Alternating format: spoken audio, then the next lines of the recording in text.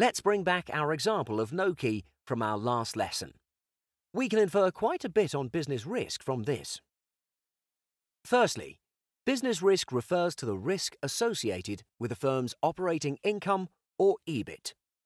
As you can see from this example, EBIT can vary by quite a lot, which is a substantial risk to the company. As EBIT is the result of the firm's sales and the expenditures necessary to produce the sales, these two are the main components of business risk. Sales risk is the uncertainty about the firm's sales, and operating risk is the uncertainty in operating income caused by fixed operating costs. As we've learned in the last lesson, leverage is the amount of fixed costs a firm has. So the greater the degree of leverage, the greater is a firm's operating risk. As such, to measure level of operating risk of a company, we can estimate the degree of operating leverage of the company. This measure is the sensitivity of a firm's EBIT to its sales and is defined by the ratio of the percentage change in operating income to the percentage change in units sold.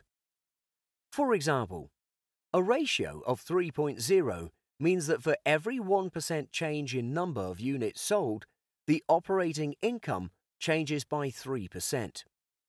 So if the number of units increases by 5%, the operating income should increase by 15%.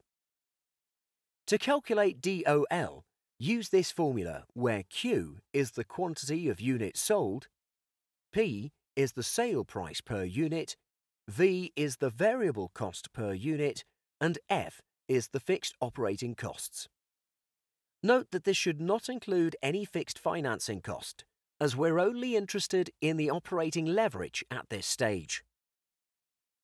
Now, why don't you pause for a moment and calculate the DOL for no key using this formula? If you've attempted, you'll probably notice that you cannot calculate it because you do not know what the quantity of units sold is. Through this, we learn that the DOL of a firm is not constant and depends on the quantity of units sold or the level of production the company is at. If Nokia is selling 1,000 units per month, its DOL will be 2.67. This means that if the number of units sold increases by 50% next month, the operating income will be up by 133%. And if the number of units sold decreases by 50%, the operating income will be down by 133%. Let's bring back the figures we calculated in the last lesson. Indeed, we can see that the operating income moves up or down by 133% if the number of units sold increases or decreases by 50%. Now's your turn to do some calculations. If Nokia's number of units sold is 500, what is the DOL at this level of production? If you got -4, you're correct. Operating income at this level is negative, so the change in operating income should be in the opposite sign to the change in sales. In fact, if you plot the DOL of a firm at various levels of unit sales, you get this peculiar graph. This break here is the point where the denominator is 0, which is the quantity at which the firm sells just enough to cover the fixed operating costs. If we solve for the denominator to be 0, we get 625 units. Just one last thing to note for degree of operating leverage. If we multiply in the number of units, the formula can be expressed in this different form, where S is the sales or revenue and TVC is the total variable costs. Note that in this form, the denominator is operating earnings or EBIT. Let's conclude this lesson with an example. The income statement for Adodas Corp for the past year is summarized in the table below. The company expects sales to increase by 15% for this year.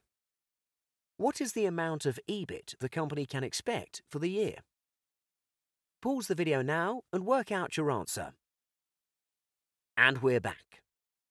Since we're not given unit sales, The first formula is not suitable for this question. We shall use the second formula to calculate DOL.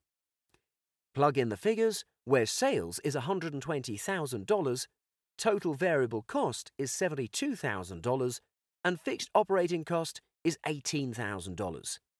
Take special note not to include any fixed financing costs like interest. Punch the numbers into your calculator and you get a DOL of 1.6.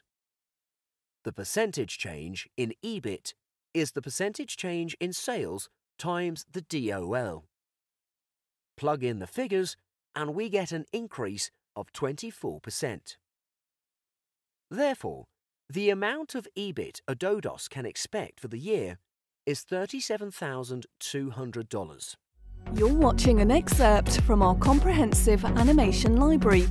For more videos like these, head on down to prepnuggets.com.